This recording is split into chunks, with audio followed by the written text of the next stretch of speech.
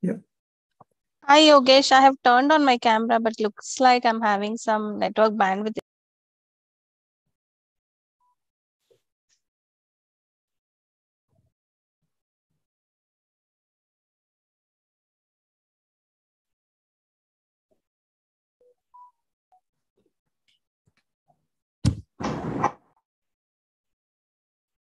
I just got a message that we have live stream and there are two options: leave meeting or got it. I clicked leave meeting, so I'm back again for a minute. So good. So we are crossing 100 now on Zoom. So I think rest will have to then come for the YouTube channel. Yeah. So we can get started now. I think Ankita, if you can again make me the co-host, so that in case there is anything required, yeah, perfect. So good. So yeah, we can get started. Just in case there is any background noise, you can turn your mute on. So good. So good afternoon, everybody. A very warm welcome to our 15th bi-monthly webinar. My name is Yogesh Agiwal. Many of you know me. Those who are meeting me for the first time, I have. I am not a trainer or a facilitator or from an HR or psychology background from the beginning. I come from a very long IT background, so a computer engineer by qualification. Was in US for about 6 years. Came back to India and joined Wipro and was there for a very long time. And while at Wipro, I got the award from Azim Premji and was invited to speak in some of the leadership programs. At how was the how did you get the award? It was on best people management, and I started speaking about the practices. And then when I was in the program, the trainer would say that whatever you are sharing has been researched by Richard Bartis and McKay. So I would borrow the books, and I started realizing that there is so much of wealth available in human psychology, which I think businesses are not using as much as they should. So then I started, bringing some of those concepts in my talk at Wipro, and that 90-minute session became sometimes 180 minutes, sometimes even more than that. And I sometimes started spending an entire day at Wipro in the leadership program, and I did that for a couple of years. And in 2009, our HR said that why don't you move inside the leadership department full time? And that was my formal journey in 2009. I did that for 7 years, and then in 2015, I started Crossover Leadership Journeys, which is a journey-based leadership program. And I'm going to give you a little bit of brief on what we do, so you will get the context. But then in today's session, I always felt that since I have had a chance to manage stakeholders across geographies, across verticals, horizontals, India, abroad, I felt that I think this is one area there where there should be a simpler way to manage stakeholders, and a combination of both the functional side as well as the people side. And so what I have done today, and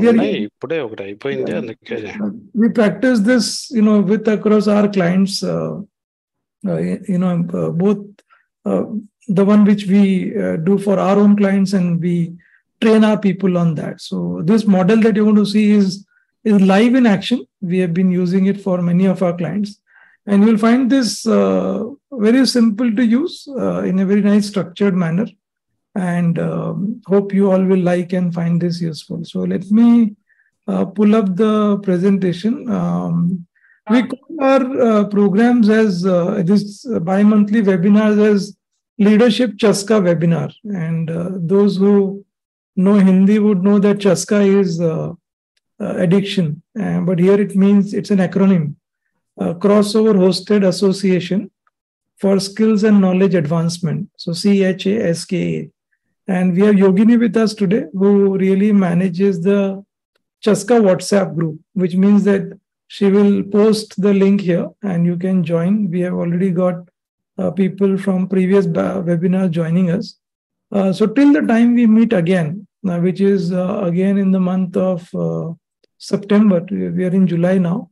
So September we'll pick up one of the leadership topics.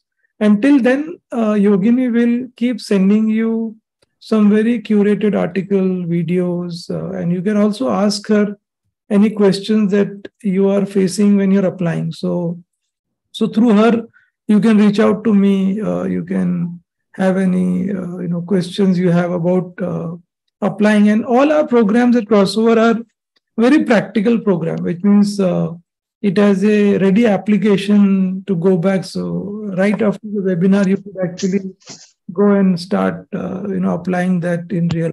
Yeah. So and there are two parts to it. One is building trust and stakeholder management. So building trust is an important element of stakeholder management, and the name of the model that I'm going to introduce you to is called as trusted stable. And stable is an acronym, but I'll talk about it as we go along. So this is like 2-3 slides. I've just kept it to tell you an idea of the kind of work we do.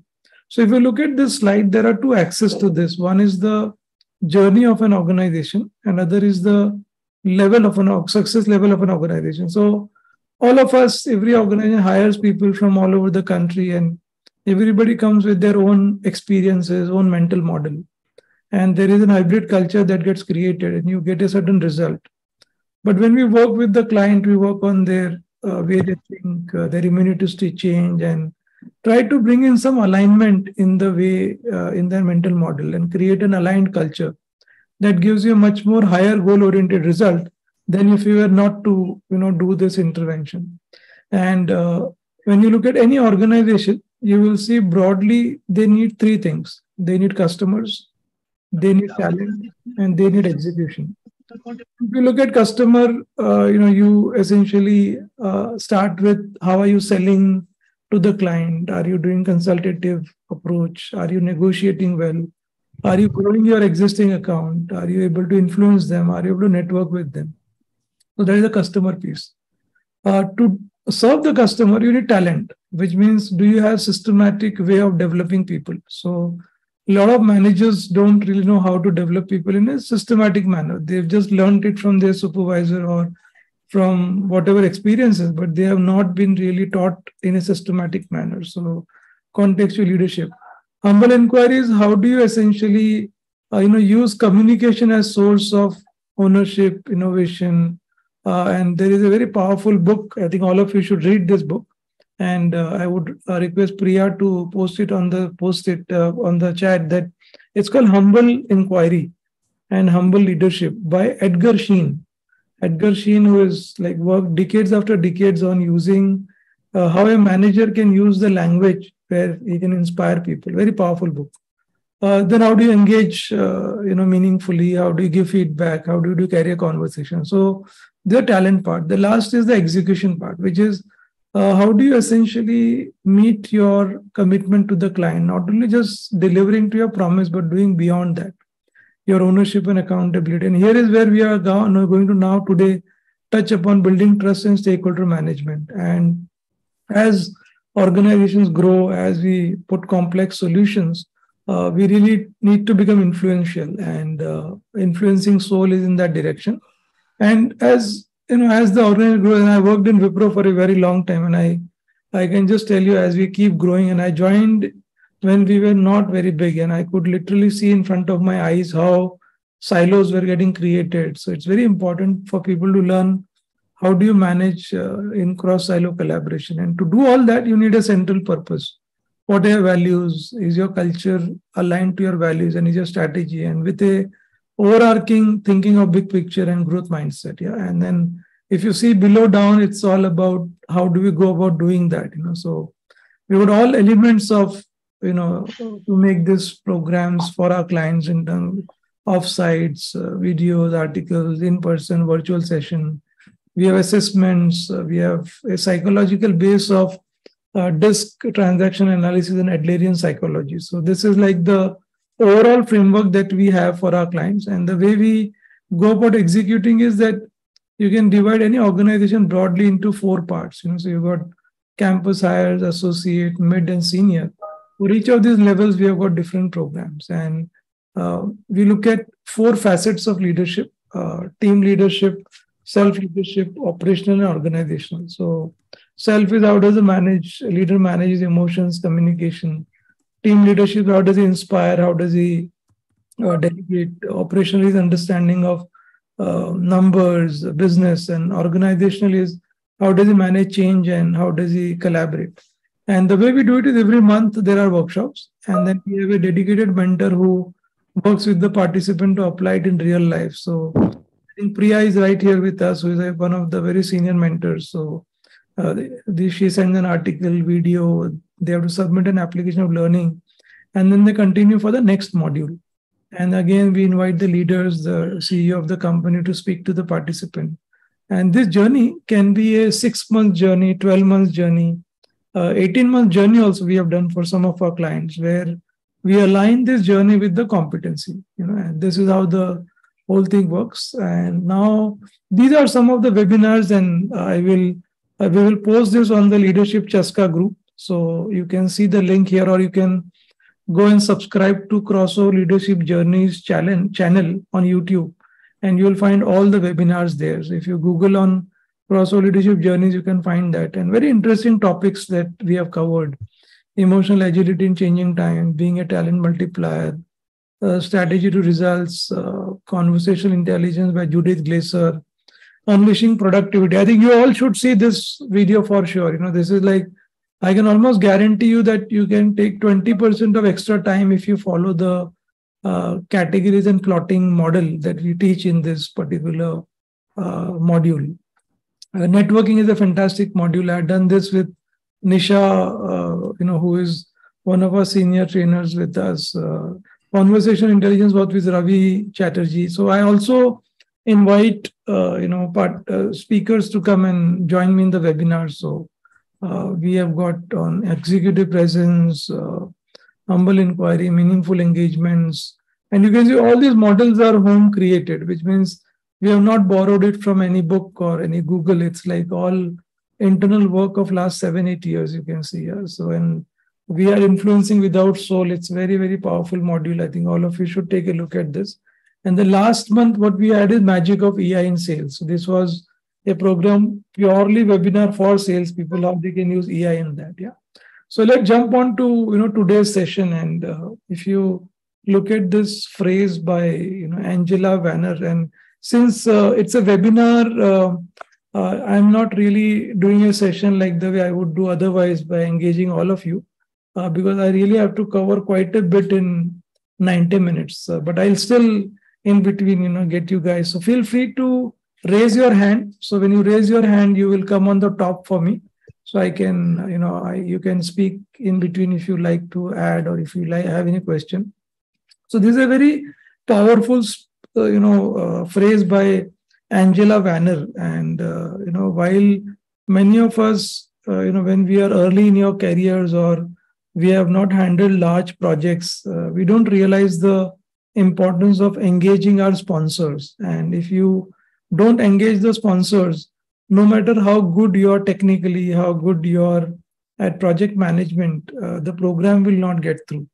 And there are many reasons for that. And we will slowly get into this. It is not just about your solutions, but looking at the entire ecosystem, because there are many things that would require us to keep the sponsors engaged. And leading to that quote, here is another quote which talks about that a successful leader keeps an eye on the vision, can navigate unknown, and focus on people just as much as on task.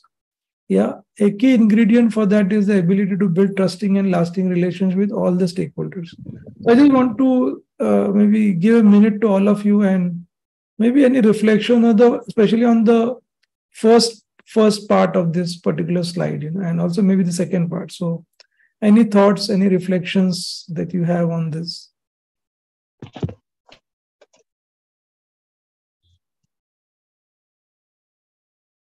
Anybody can I can just add something to this. Yeah, please. See, what this quote really is focusing on is that a leader firstly has to have the eye on the vision. That means your goal, you should know where you're going. Yes. So if you're going from A to B and B is known to you, yes, then when you navigate the unknown, means there'll be a lot of chaos in between. Yes. A to B cannot be a straight line. It's all a curved line. So the moment you start deviating from the path A, B, yes, you're if your vision is aligned to your goal, you will keep coming back in the same direction. But if you don't, you will go haywire. Yes. Therefore, you will never reach A. Yeah. You never reach B, which is your destination. You may reach anywhere. Yes. And that somewhere else could be better than B. That's a different matter. Some yes. you can be lucky there, but you won't reach where you want to reach. So that's no, absolutely, Sushil, completely brigadier. And I think many a times when we are, running our projects, I think the focus is so much on task that we don't focus on people, also on the stakeholders as much. Yeah. So if you look at some of these bullets I have just put in, and this is like some of my own experiences of how I think when you're dealing with your stakeholders, you have to be keeping all this in mind. So I think we sometimes don't really understand the place from where the stakeholder is coming from, and our ability to first understand before we understood could be the first starting point. And many times I think we don't acknowledge the stakeholders, what are their concerns, and do you really think about like these are some topics, this point that we will, I think, explore as we go along doing this. And I think the main model that I want to introduce to all of you is called as the trusted stable model. And this is really my own experience of what I have seen when I have dealt with projects. Ankita, if you can just see this Subramaniam Shivkumar's, this background noise, if you can mute, please.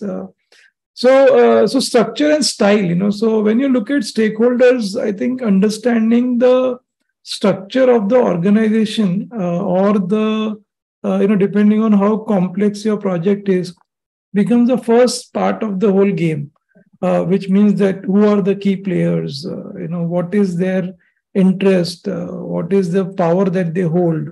So in our rush to work on our own solution or our own deliverables, we really don't put this proper structure in place. And I'll talk about that as we go along. And I'm just giving you an overview of how the journey will look like for us today. So first is structure, and there is a way to really map the structure also in terms of who is even in the sponsors that we are talking about, there could be some internal relationships between the sponsors, and there could be some people who have got high power, but they may not have high interest in the project that you're dealing with, and there are valid reasons for that. If we don't understand the structure, then we may miss out on putting our effort in the right direction. And if those people are ignored in some form, that can create a lot of delays in your project. And when I'm saying that, don't misunderstand that there's any stakeholder who is deliberately trying to destroy your project. That's not the point.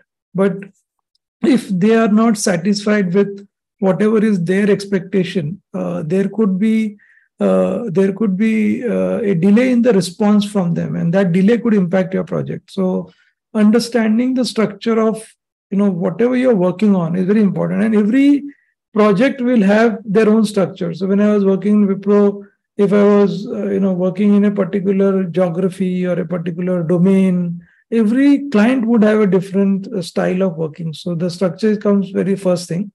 And you can see the stable is basically an acronym. So S is like structure and style.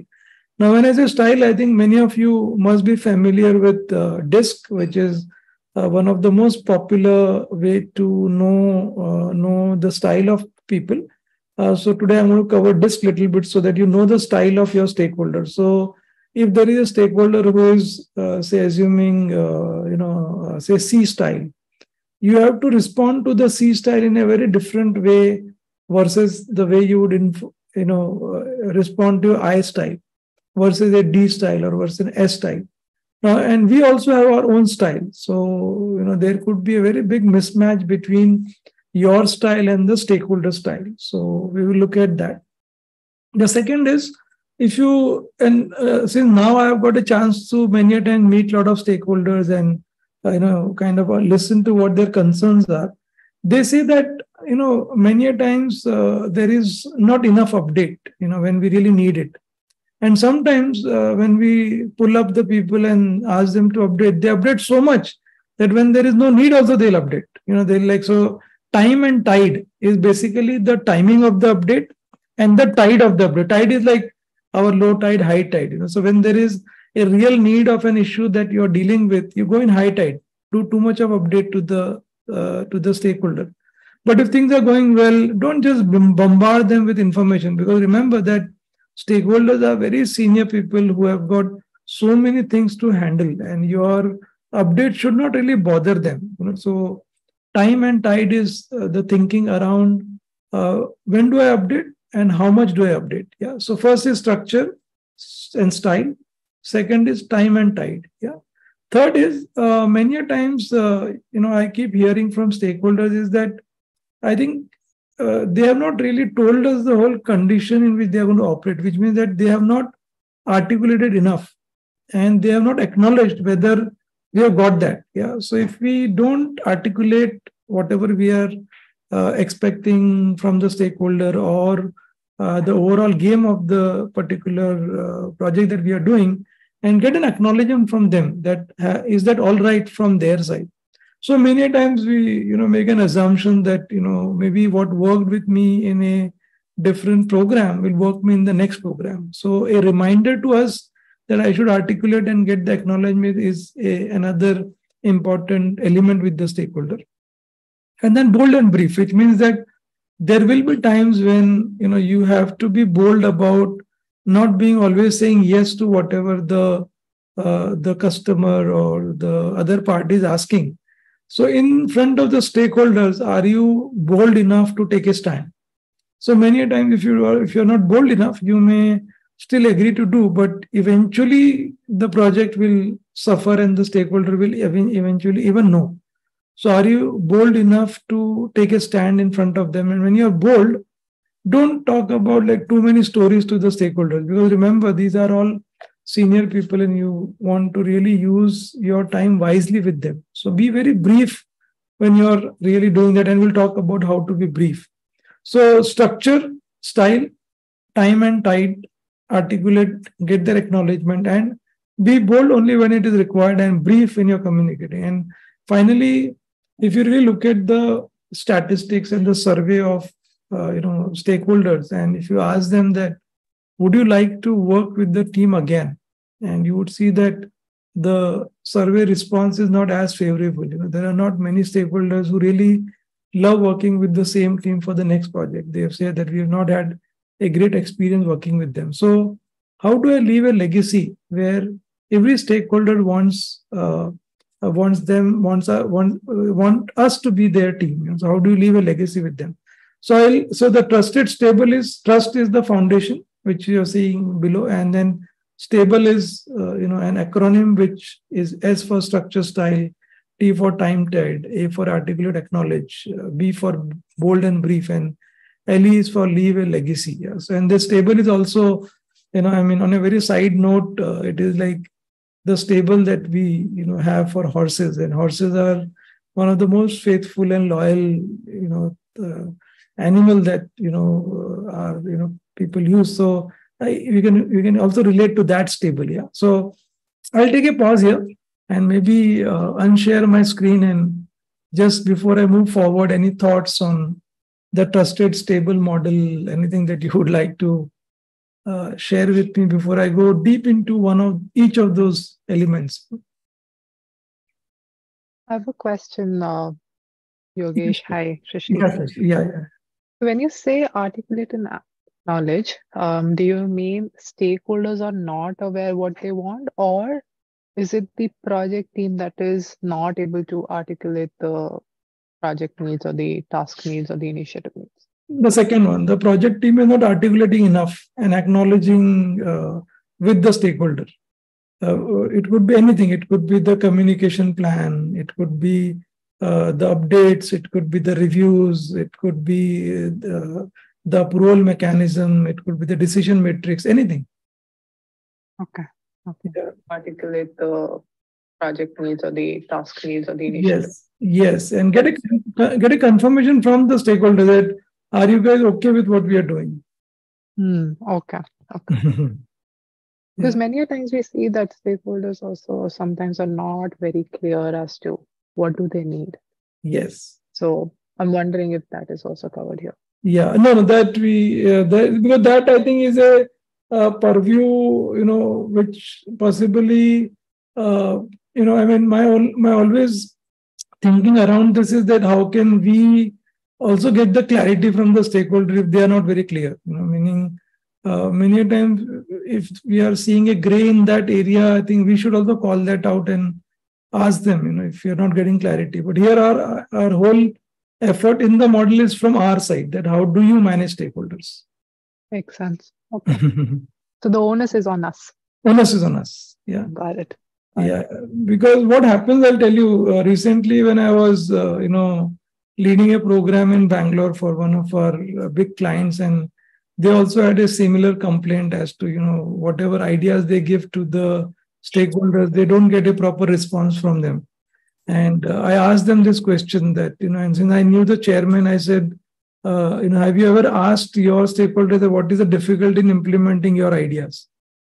And out of those 15 participants, none of them even told me once that they've asked them. So the point is that we assume that the stakeholders, are not listening to us or not implementing, but they may have their own constraints.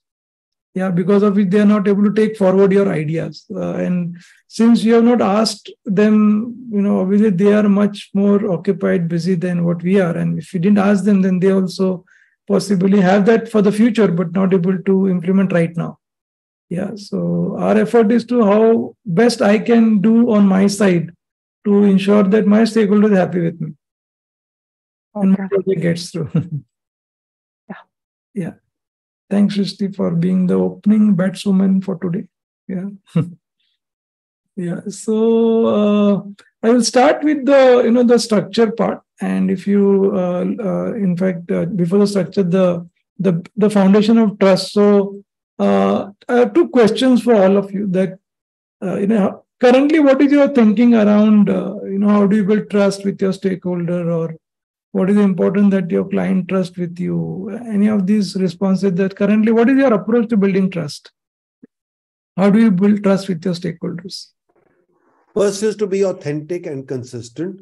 Okay. If you're not authentic, you'll not be able to build trust. Secondly is relationship with people is more important than the project or the task at hand. Very nice. And thirdly is, I think trust is developed over a period of consistent delivery of results. So if you keep doing what you have promised, actually trust is that you delivered what you promised. Yeah. And if you keep doing it consistently, you will build it up. Yeah. But as you keep building it, it will take you time to build it, but it doesn't take you time to break it. Yes.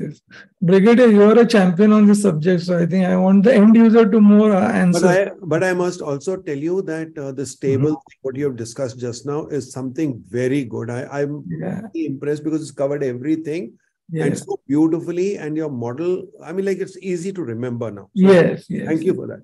Yes. So good. So I think building on to what Sushil, you said, this is a very nice formula that I think many of you might have read this book by Charles Green. So it's called The Trusted Advisor, not The Trusted Partner, by Charles Green. So I want to ask all of you, and Sushil, since you are a champion coach, trainer, I think you know all the answers. I would request our end user to maybe answer, because that is where the learning for them will come. Yeah. So, what's the distinction between credibility and reliability? What do you mean by credibility and what do you mean by reliability?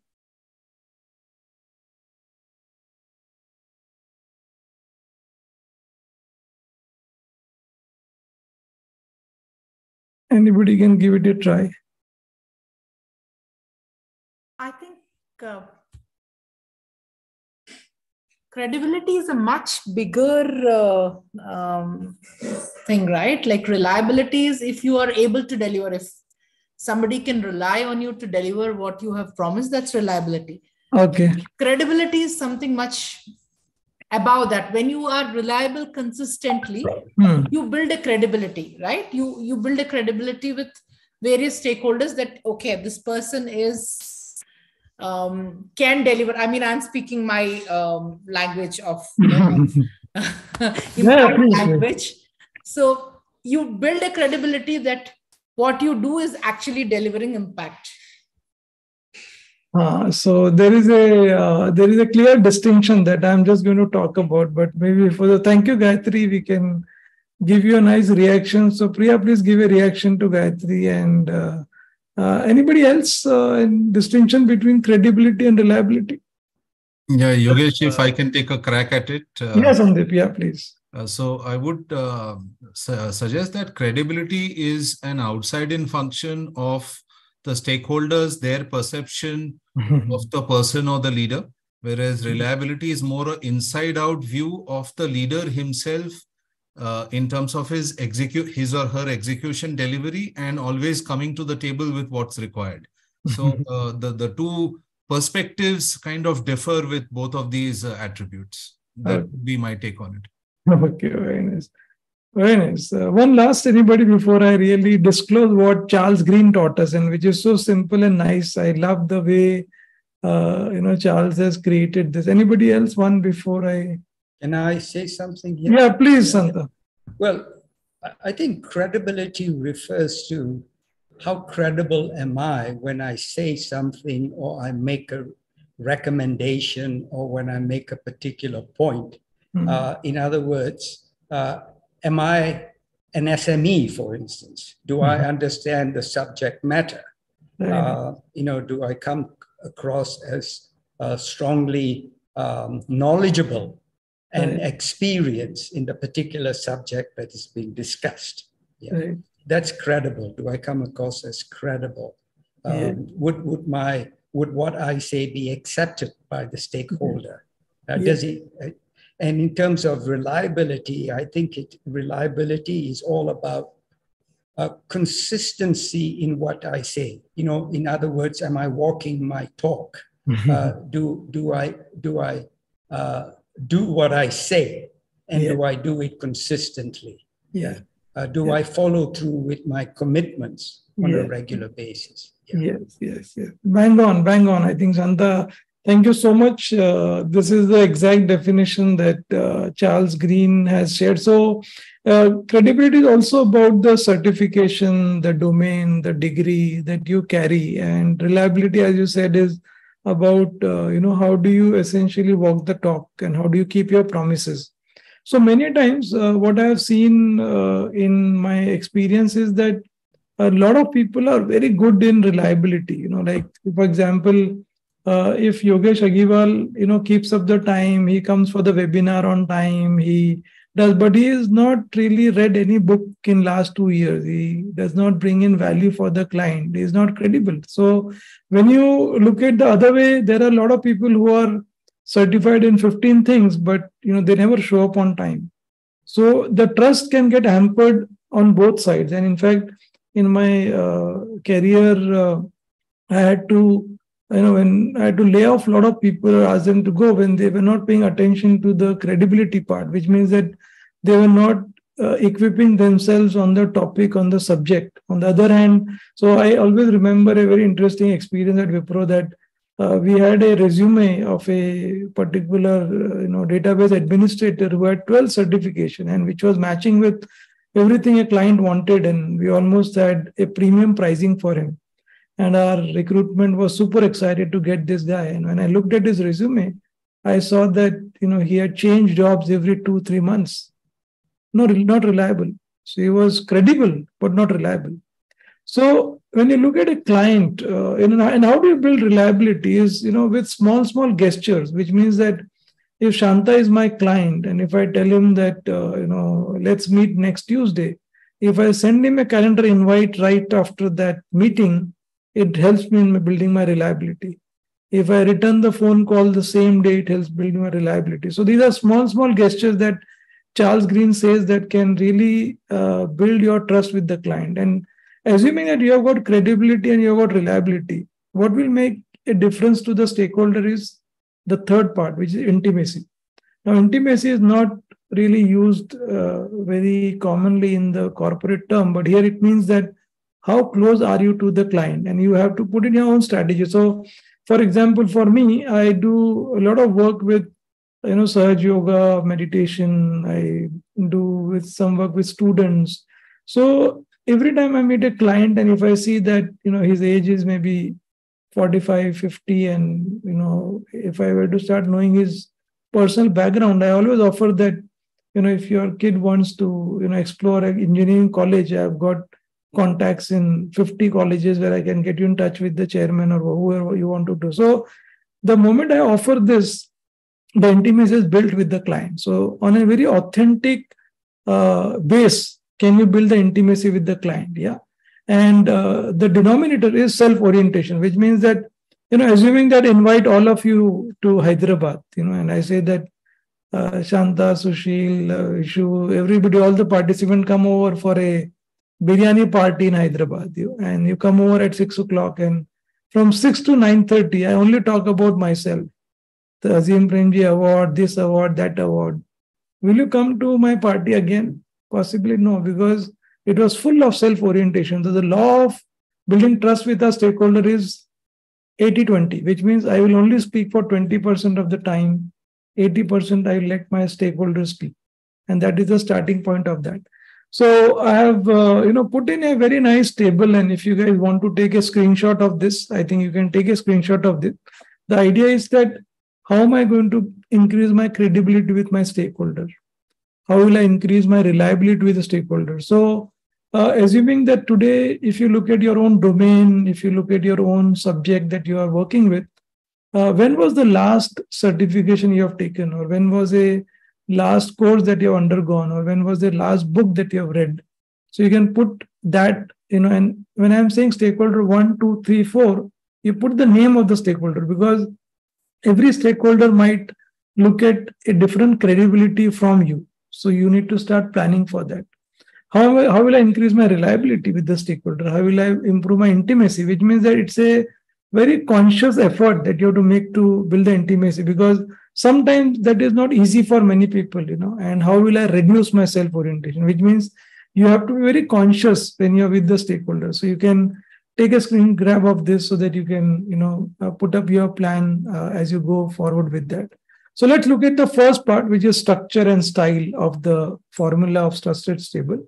So here is a very nice quote by Alan Stern, where that to keep everyone invested in your vision, you have to back up a little bit and really analyze who different stakeholders are and what they individually respond to. Now, this is a very, very important element of how are you going to look at that. And here is where I'm going to go a little bit deeper into giving you some set of questions. And when I look at stakeholders, there are two types of stakeholders. One is the influential stakeholders, which are like the sponsors, the steering committee members. And I'm not like every company will have their own terminology to use. Somewhere it might be steering committee, somewhere it might be a board or whatever you may call it. But the idea is to make a distinction between those stakeholders and the project stakeholders. And next slide, I'm going to talk about project stakeholders. So it is very important for us to know, who is going to approve the funding, who is going to approve the change, what could stop this project, from moving forward, or who will benefit most from this. So if you have a, steering committee, you will have people coming from different, some of them may get nominated by the chairman, some of them may get nominated by the board themselves. So you're thinking around this. Now, this is very important because a lot of people really don't pay. And I can tell you, one of our big clients in Pune, can you imagine the delivery managers of that client has no idea of, who's going to approve the change request, which means that they have just left this to the finance team. Now, a stakeholder will not approve the cost unless they are convinced that there is a functional change that is not been shared earlier. And if you don't have that in your thinking, or if you don't keep that in your mind, you will never get the approval from that stakeholder. So these are some questions to start thinking. When you go back, tonight or tomorrow, look at for yourself, whatever role you're playing in, that have I asked this question, do I know the answer for that? and then go down into the project stakeholder, which is like slightly a next level of thinking around that. So in terms of like, who is going to approve the contract for suppliers, who is the project budget, where did it start, who will be testing the end product, what are the who will approve the functional and technical requirements. So don't just try and focus on only the area that you are technically working on, because you may be great at your technology, but are you able to really get the various functions, various groups, thinking, so that when you are finally moving, you are knowing that what are my touch points that I'm going to do that. Yeah.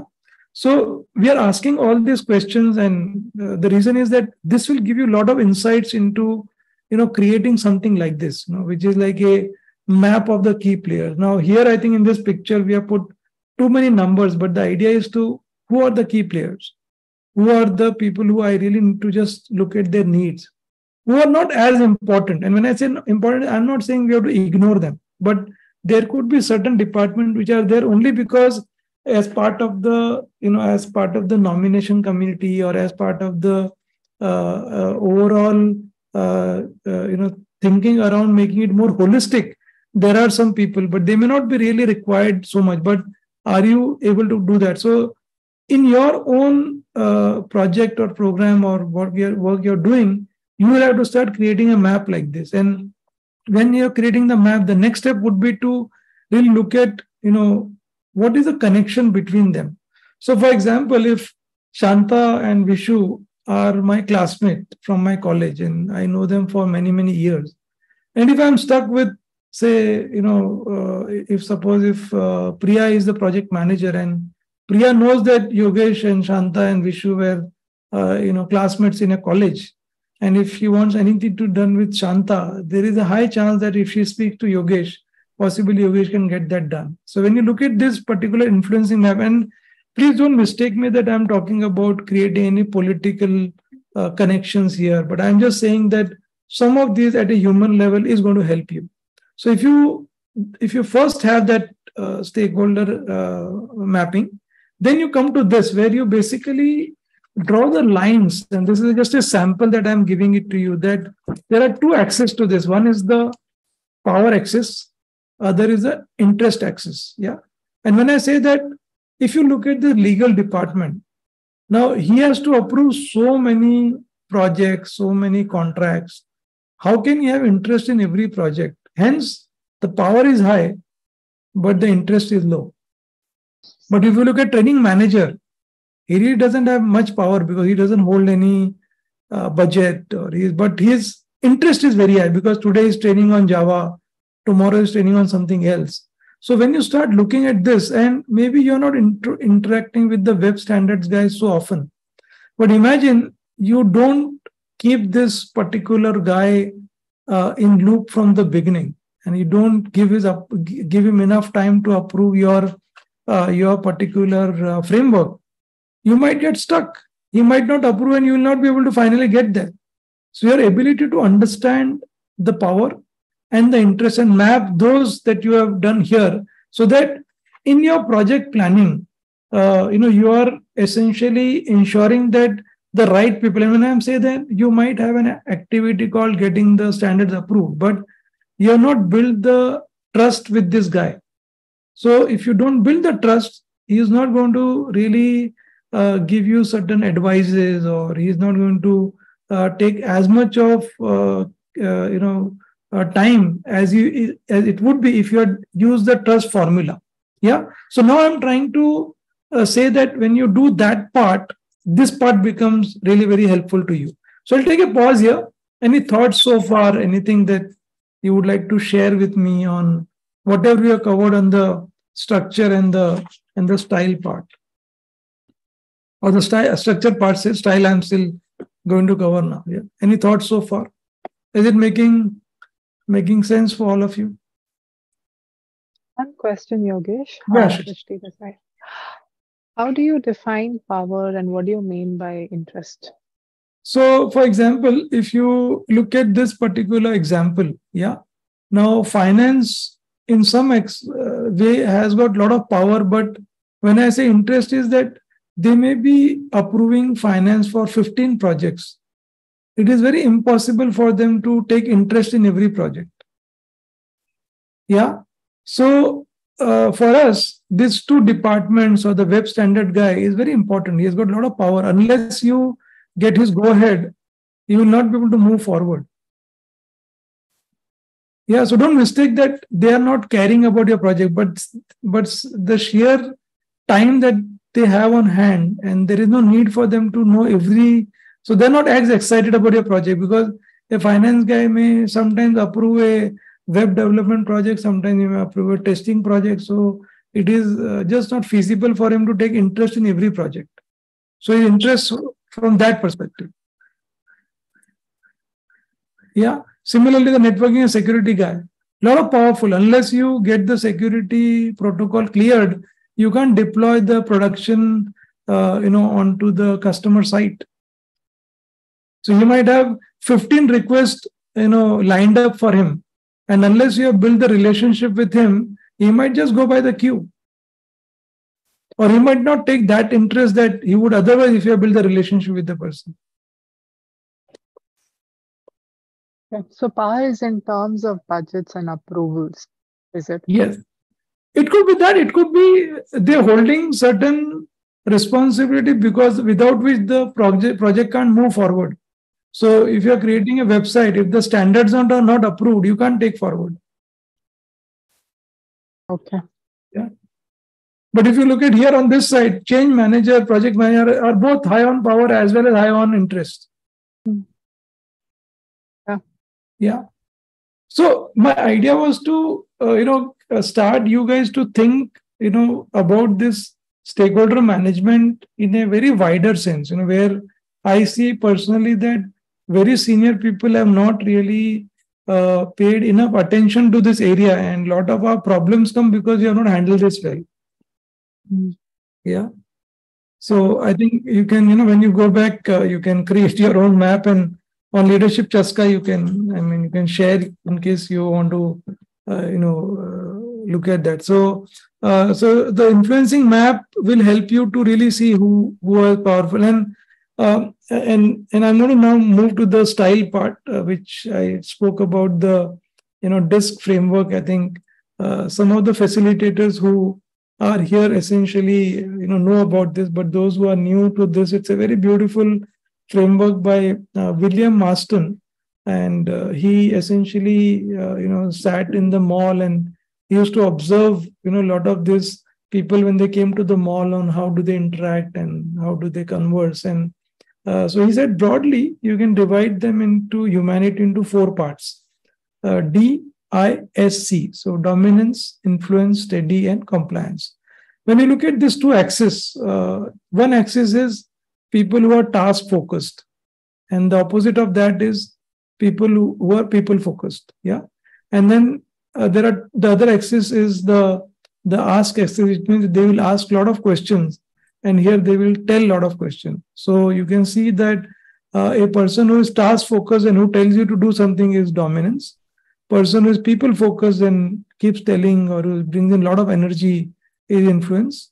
And somebody who is people focused and ask is steady and compliant. So to quickly give you an idea, so I always explain this with my own example of, so my wife, she is, somebody who is C, which means that she is very data driven. Yeah. So anytime you want to buy anything, she would always, put in an Excel sheet and put in all the numbers, do a lot of research, and then, finally put the weighted average and finally decide to buy a car or whatever white goods. If you look at me, I'm more like, I'll ask Vishu that, hey, Vishu, which car do you have? And I'll ask Sushil, and I'll ask maybe Priya, and maybe whatever car they have, I will maybe go and buy, because I'm a very people focused person. Now imagine if, there could be such a big misunderstanding between me and my wife, because I would say that when Vishu is saying this, why are you even contesting this? But in reality, she has no problem with Vishu. The need of her is data, which means unless she has the data validity, she can't take action. The third is about the people who are, like D, who are very results focused. They are people who may look to be very rude to you. So when you go to their office, they will not have, any water bottle or place to sit, and they will immediately get on to work. They will not. So if I travel from here to Bangalore, they will not even ask that, was your flight all right? Did you had any trouble? But they will immediately start, let's start the project discussion. So you might, if somebody who is an I might misunderstand the D that he is not caring for me. And the last part is somebody who are like, who don't like, too much of fast changes. They are very humanly, they want to make sure that everybody is happy with the decision. But what may happen is that a dominance guy may find a steady guy to be goalless. They may feel that they have no goal in life, but in reality, that's not the case. So when you're dealing with these 4 types of, stakeholders, what should be my style of dealing with them? So if I'm working with a compliance stakeholder, I need to send them a lot of reports. I need to send them a lot of data. I need to send them fact sheet so that they're very happy with that. Now, all of us also has a dominant style, which means all of us has got all 4, but one is dominant. So imagine if I am an I who don't really look at data as much as C, I might find a stakeholder with compliance C is somebody who's putting Spock in everything that I want to do. They will say that we cannot move this project unless we have the signed agreement in place. Whereas then I might say that, hey, we'll get the agreement tomorrow. No? Let's start the work. Yeah. So you might misunderstand a C stakeholder if you are an I. Similarly, if a stakeholders come for a meeting and he never asks anybody anything, he's just like getting on the task immediately, you might find that stakeholder to be very rude. But that's not the case. They may be really good at heart, but their style is D, which means that those are the people who don't like to waste time on having any small talk, anything they ask. On the other hand, so if you are dealing with a D stakeholder, make sure that you go fully prepared when you're meeting with these stakeholders. Don't, even I have seen stakeholders that even if your laptop takes about a minute to boot, they may just not have that much of patience to tell you that they'll say, okay, we'll review this next time. So when you're working with a D dominant stakeholder, when you're writing an email to a dominant stakeholder, don't write, happy Diwali, how are you, regards. No, they don't like all that. They directly come to the point. Say that your project status is so and so, completion date is so and so, and that's it. Don't write good morning, regard, all that. They don't like all that. Yeah, just be to the point. So your ability to, and I am just giving you a very, very quick brief on this, but I would request all of you to Google on, or maybe go to YouTube and look at some of these videos. Very, very powerful. You will, in fact, when you understand DISC very nicely, you will never get upset with any stakeholder. In fact, when you meet the stakeholder, you will start in your mind that what kind of style my stakeholder is. So if I go to some of my clients and when I go to their office and I see that there are a lot of books, there are a lot of journals, there are a lot of papers, even the stakeholder is asking you questions like, when did crossover start? How many people do you have? How many clients do you have? The chances are that is a C type. If the stakeholder comes and receives me at the reception and asks me that, hope your flight was all right. Did you have lunch? Can we go for lunch today? The chances are that he is an I type.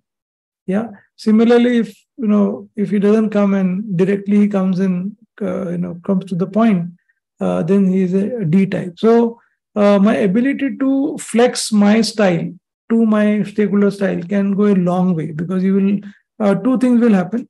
One is that you will not misunderstand any stakeholder, because now you know that if he is C, he will ask for data, he will ask for approval. If it is I, he will first ask for lunch, dinner discussion before he starts on the work. So if you are D or if you are C and if you're going to I, you might again misunderstand that. So recognize your style and flex your style to the stakeholder.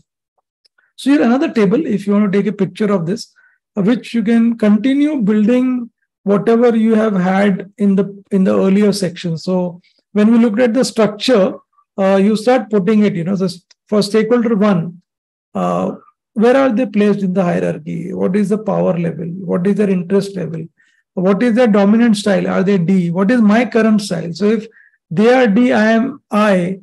What will I do in future to really flex my style, and what will it take me to the new level of engagement? So it's a very beautiful table, and as you can see that if you start building on this very nicely, what would happen eventually is that you will start building such a good relationship with the stakeholder that you will never see any program failing, because everything will start running smooth. But this groundwork has to be done before. Yeah.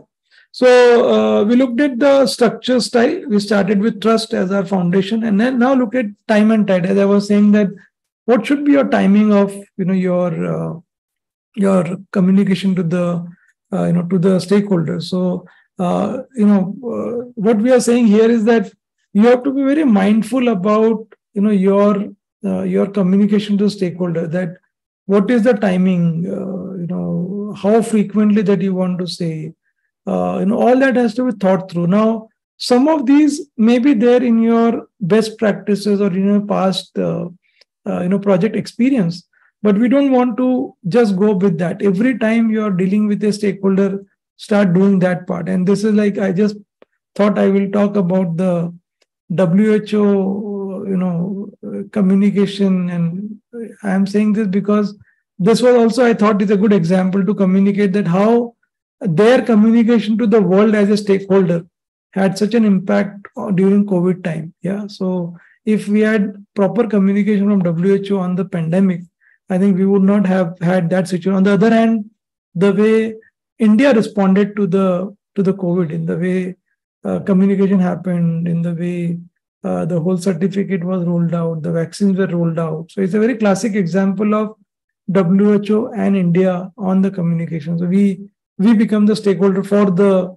WHO and for India as a world. Yeah.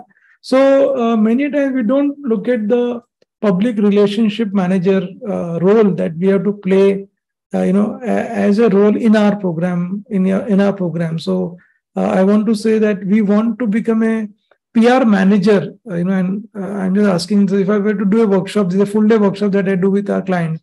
I really spend time on understanding the PR role in the organization and what are the impact of that, which means that how are you going to use the PR part to communicate, so managing the expectation, collaborating with different groups to do, planning your communication, including some of the concerns in the communication, evaluating the quality of our communication, what is going to the stakeholder.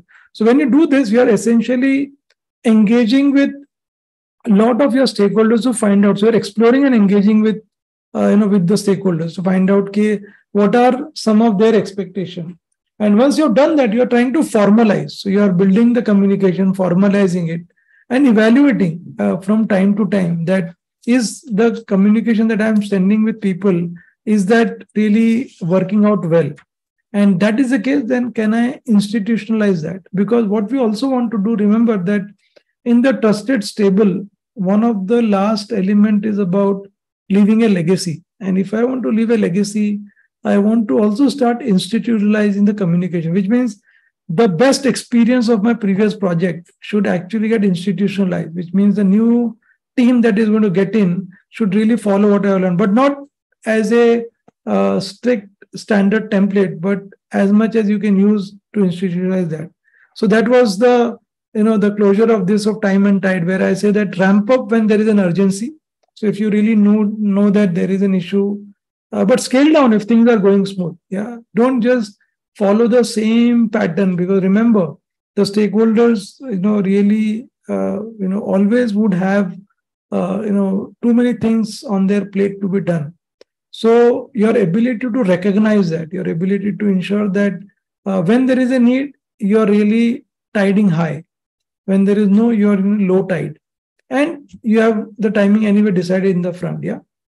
So that was the time and tide. And now I know since it's a webinar, I'm moving a little bit fast and not involving in every section, but I really want to take you all through this beautiful model so that when you go back, you can fully implement for your project. So as we saw, we looked at structure, we looked at style, we looked at the time and tide, and now we look at the articulate and acknowledge. So when you look at this, I think you should really formulate a plan, that who are you going to really communicate? What are you going to communicate? Why are you communicating? And how are you communicating?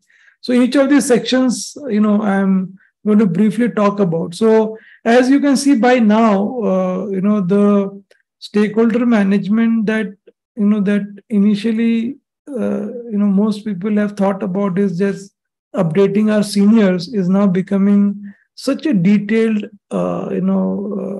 process that if you do all this, there is no way that your project will not succeed. So who are my stakeholders? Yeah. So it could be like client, third party, team member, senior. So now slowly I'm also getting into the detailing on the other side. When I'm saying this, even my team members are my stakeholders. So while we always have the regular communication process going, but now you're trying to bring in that together with what you're communicating to the stakeholder. Yeah. What are we communicating? Yeah. So what are the communication requirement, that you're going to do? So while on one hand, we are going to institutionalize, but we are going to also constantly look at what are the requirements of communication. So whether it is a push communication pull, and I'm going to show you a very nice, nice table. I think I would like you all to take a screenshot of that. And it's very useful to think about, that you don't always need to do push communication. You can actually provide certain information in such a way that whenever the stakeholder wants, they can actually go and take a look at it. And I'll talk about that.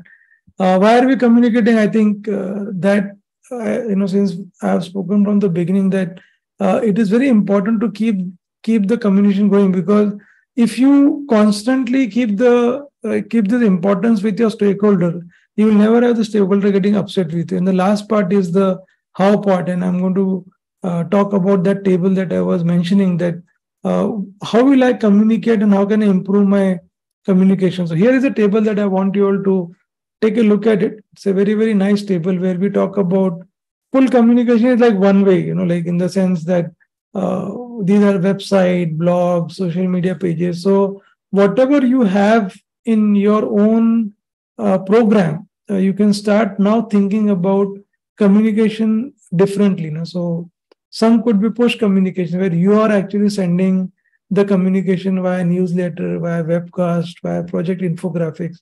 And there could be some controlled discussion channel like, your surveys, your feedback reports, your focus group discussion, webinars, and then active engagement where you essentially have informal, meetings with the stakeholders, the project meeting that we have.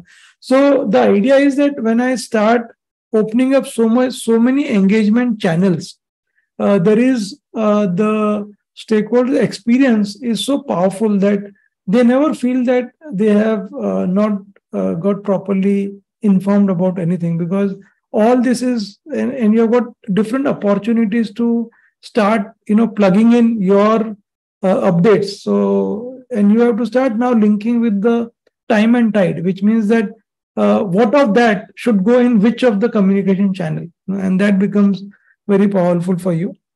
And I think this is the part that I always find it very, very important that all of us should, make sure that we have that in our mind, that I think these meetings when we have with the stakeholder are very, very powerful for us to really prepare well. And in my experience, I have seen that a lot of times people don't fully prepare for the stakeholder meeting. So before the meeting, I have seen a lot of times people go unprepared.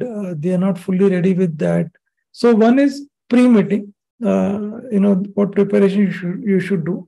And I'm going to just come to the last part, which is also handling difficult, stakeholders. So if you prepare well, then you can manage them well in the meeting. And what are the action items in post-meeting? Now you link this back with the trust formula that we spoke earlier. Yeah. So if you are in the post the meeting, if you take all the action items that you had, you had agreed, that builds your reliability part. Yeah. If you go prepared before the meeting, that helps you build your credibility part. And obviously now, since we know all the styles of the people, you can actually also bring in the intimacy part, which means that with the I style, maybe, I would possibly take him out for dinner. If the C style, I will give him lots and lots of data to look at. Yeah, so that's how you're doing. So when you look at this, this chart again, I think as I'm trying to build on this, you're now going to look at what, how am I going to articulate, how am I going to take the acknowledgement from them. So that way, there is not a time when the stakeholder is not really aware of whatever I wanted to communicate and get their acknowledgement in place. Yeah, and we'll go to the last part, which is the bold and brief, which is, as I was saying, that many a times there could be situation where I think we have to very boldly communicate to the stakeholder that this timeline or within this budget, I think this cannot happen.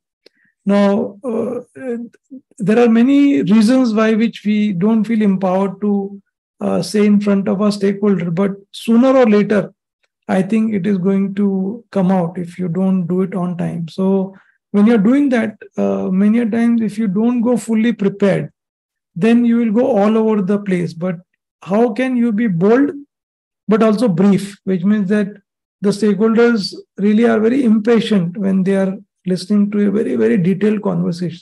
So am I be bold? So be bold, be heard, be noticed, and be successful. So don't get worried about that part. And when you are dealing with that bold part, you will also see there are people, because those situations will come only when there is a difficult situation. And these are some bullet points for us to remember, that how bold does not mean aggression. We have to be graceful. And the best way to handle such difficult conversation stakeholder is about the fifth point, which is using data and statistics to drive your points. So if you want that the timeline cannot be agreed, so you bring in some data of the past project and get to display in front of the stakeholder. So these are points. I'm not going to go in detail on each point, but the main point is that be data focused, be prepared, and then I think storytelling using visuals can be very important to ensure that your point is heard in a very brief manner. So if you take some time out to prepare well in the presentation, you can actually be bold but brief in the presentation. So again, a table to prepare us for the bold. And here in my recommendation to the participant, always I tell them that I think we have to learn from our experienced stakeholders. So see in the last conversation or the steering meeting, how bold I was I in all over the place, or was I really quick in my that? And that will help you to become better.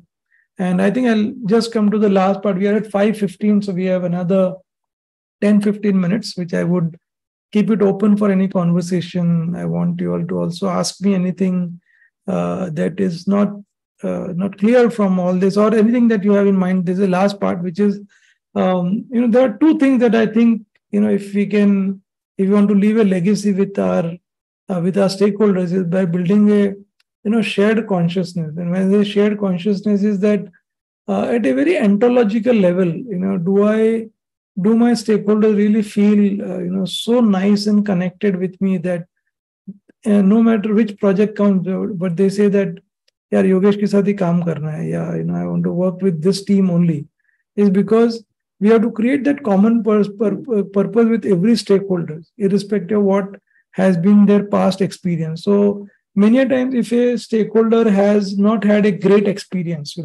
with a particular geography or particular vertical, they always carry that baggage with them. So can I really, take away that baggage and create a new experience from them? And the trusted, stable model that you saw, if you systematically start doing that part and start building the trust with them, for sure they will, want to work with you, and you can leave a legacy with them. So constantly creating that purpose with them and then building a trust with them will help us to leave the legacies. I just stop sharing the screen and open up for any reflection, conversation. Yeah. Can I make a point, Yogesh? Yeah, please, Sandeep. Okay. I was very intently listening to the disk profiling portion. Yeah. And I just wanted to share, possibly you already know about it. There's a very beautiful artificial intelligence tool called Crystal Nose. Crystal Nose, okay. Crystal Nose, CRYSTAL, and then Okay. KNOWS. Okay. Crystal Nose. So Crystal Nose is a Chrome add-on which works on LinkedIn. Okay. And if you install it, and then if you click it on the LinkedIn profile of anyone, it will actually crawl through the entire profile of a person, and it will make predictive recommendations of what is the disk profiling of the person. And based on that profiling, what words you should speak, what emails you should write, based on your stage of stakeholder management. Are you in a prospecting stage? Are you doing a deal nego? Are you closing? Are you discussing? Based on that, it will give you predictive analytics, email templates, conversation words. Wow. It's a wonderful tool. It links to Gmail.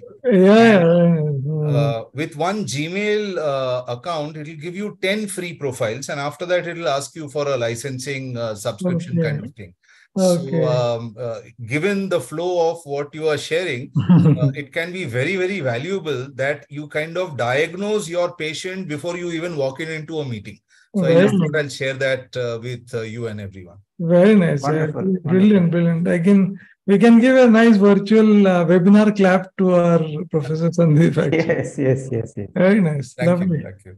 No, good. Very nice. Yeah, sure. Yogesh, I felt very nice. Actually, it's a very nice framework and stitches lot of things in a very nice flow.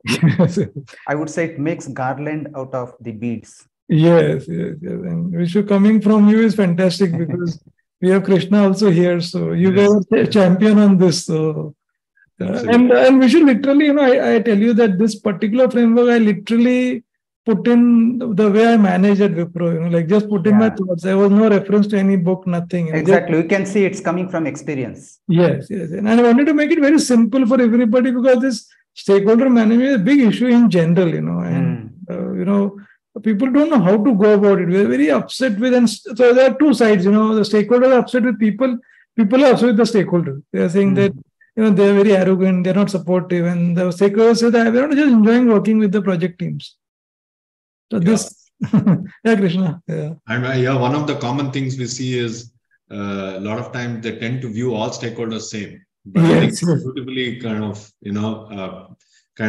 categorize those stakeholders and what each person is kind of actually. Yes. And Krishna, the way you run your case studies, right? In the one-day workshop, we have got like 12 case studies of like people where we bring in the guy, and in one of our participants, when we taught this, they shared a very interesting experience with us. They said that there was one stakeholder group where they were like generally very good. There was no major problem, but they always felt that there is no intimacy that is there. And, they started using a disk profile. And in like 3 months, I think it was so fantastic. The C guy was happy. The I guy was good with lunches. And D was happy that the meeting is ending on time, and S was happy that everybody got the tea first, Yes. No, I mean, one more thing, Yogesh. I mean, I just could recall your bold and brief. Like I think we were running a couple of programs, and a lot of participants came back and said, look, every time we send a status report, like everybody says, yeah, no problem, and so on. But still at the end of 6 months, I get a very bad customer satisfaction. And so we went in a little bit detail, and they all realized that nobody is bothered to look at their reports because either one, they're not able to get what they want, or it's like too detailed, and people don't have time. Right. So it was a very kind of revealing thing for them. That we need to look at these stakeholder needs. Yes, absolutely, very nice. So Bhuvan also think, Pravina. Go ahead. Yeah. After you complete. Pravina, I think had raised her hand. So. Thank you, Yogesh. It was a wonderful session. Actually, we were talking about bold and brief. So I had a question there. You mentioned that for different stakeholders, we can, have a chart prepared that how bold we need to be. So just wanted, if you can just quote an example that, because I'm not really sure how can I rate myself, that with which stakeholder, how much do I need to, give, how bold means, like, how can we rate it? So I don't know. Generally, as a facilitator, I say, "What do you guys think to the group here?" Anyway, Vishnu, Krishna, I think Pravina can at least open the video for a start, Yogesh. That much. Yes, yeah. Bold. The starting point is opening with the bold video. So, yeah, if you're not venturing outside your comfort zone, then we are only talking. We are not. Yeah. And I think maybe Professor Sandeep and then maybe Vasudev can also share. Yeah. Yeah. So my interpretation of being bold is being very confident with what you are stating, and that needs to be backed up with data, logic, and industry examples, industry relevant to that customers or stakeholders industry. Because the moment you have this, there is a very solid locus standi or basis for whatever we are saying that allows us to be bold. And of course, brief is simple. Summarize everything and only answer if anybody wants some detail or asks a question. Yes. So, Praveen, I think maybe Vasudha and then Vishu, you can also share. Yeah. Yep. Thank you very much, Yogesh sir. Every lecture of yours has been very nice. I'm only sorry I joined half. No, you are my repeat customer for every webinar, Vasudha. Thank you so much for joining. I missed the first half, but let me tell you, my stakeholders are my funding agencies. I run an NGO. Oftentimes, I find it very difficult even to approach, because unless a person whose name is known, they do not pick up the phone. They don't answer the WhatsApp. And you send an email, you don't get a response. And I'm with one senior person who has donated quite well, who is 80 years old. He has high sharp temper. You say once again, he will call at you. He'll say, when I sent 2 photographs of something for which he had sponsored, he said, why do you dump so many photos? Send only one, that's enough. Sometimes they're very rude just because I'm in the receiving end. Maybe as you rightly said, you must. Sometimes I need to be meek. I need to be less bold, and probably this is something very, very interesting. Actually, yes. I don't know how many of our friends are into this type of fund mobilization and other contacts. I think many of them are executives where they run their industry, but mine is a very particular area.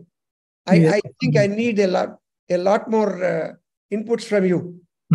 Maybe I'll come to your office once. Yes, please have a one-on-one discussion. More than welcome. Yeah, Vishu, you want to say something? Yeah, on the bold, I think it's a very important question. I feel bold should be pursued from the receiver's point of view, not from the transmitter point of view.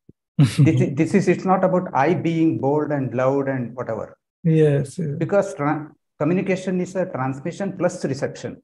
If it's only communication, it's only transmission, there is no use.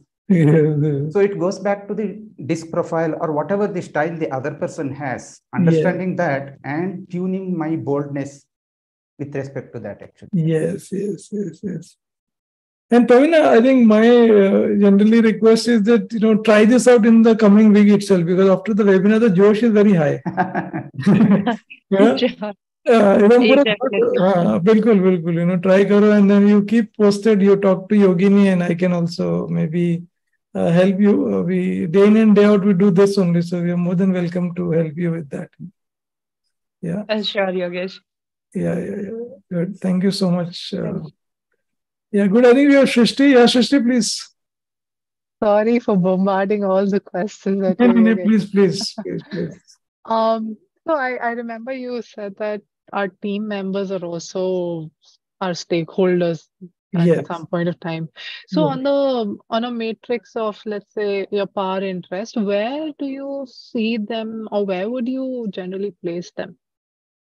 Oh, high interest. They may not have, but my idea there was, Shrishti, that see, when I was in Wipro, I was like, I had 750 people, which was at that time a big number, and I had like 18 to 20 accounts to manage. So my thinking was that, I would never take so much of load on myself. So all the team members, I would like completely communicate about every steering committee meeting, if possible, take them along with me.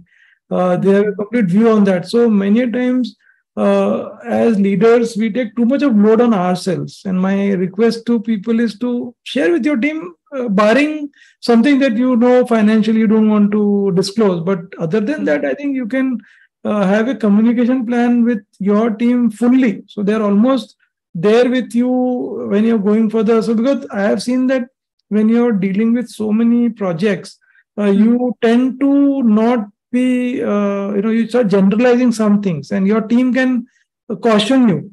So this team, you take this, will be very helpful. You do this, it will be very helpful. So that is my point. You don't take too much of load, but share with the team, get them to also say that, what do you think about this stakeholder, if they get a chance to meet. And not from really backstabbing or talking about anybody, but essentially to make the stakeholder happy with what we are doing. Okay, so let's say this particular team member and I am working on a project. Then again, they are on high interest, but may not have that power to change the project, right? So yes. Because that high interest can help you with the powerful input that they can give you. Yeah. Okay. Yeah. In fact, I remember one of my, like the way Vasudev said, right? His stakeholder is very upset with the 2 photo. So we had a stakeholder who, whenever he would get angry, his right eyesight would start flickering. So my team member said that he will sit on the right-hand side, and the moment his eyes flicker, I'll pick the glass and he'll drink water. So I will know that he is getting to go angry, and that time I'll keep quiet and just listen to him.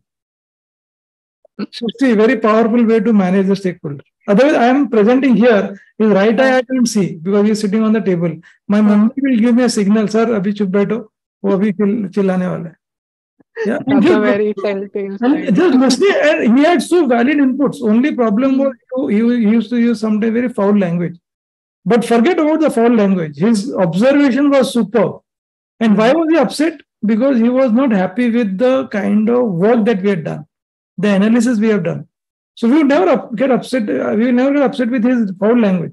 We only pay attention to kya bol raha hai. That was wealth of knowledge for us. And over the period, he became one of our main proponents because everybody else will talk about his foul language. We will talk about his inputs. Okay, so isn't it? So the guy, so look at what each stakeholder can give you. That should be our, and that's the legacy you want to leave, basically. Never take it personally, per se. Not at all. Apna focus is our project, isn't it? Very well said. I think we are at 5:29. I'm happy to stay back, but I think those who have other appointments can. And I really want to thank everybody for making our webinar so successful. It is, and I remember like the first webinar, we had only 22 registrations, 11 showed up. Today we had 100 plus, and every time I have so many repeat clients coming. So thank you all those who have been joining us. Thanks, Yogesh. It was wonderful. I know, Vishnu. Thank you. To drop off. Yeah, please, Vishnu. We'll meet up again. Yeah. Brian, you wanted to say, Last but not the least. Yogesh, does the age matter? Does the age matter when you really interact with a younger generation where the attitude of the other person is not so nice or actually liked by you? Don't you feel offended? Is it wrong with age, or I don't know? Probably that also can be one of the factors. Brian, you can answer both the questions. I don't want to attempt some. Age is something that I also use to my advantage to respond to. Mr. Chaturvedi. I had a panga with the RTO. I was transferring my vehicle from Hyderabad to Karnataka, and they were raising so many objections. So finally, my age won over.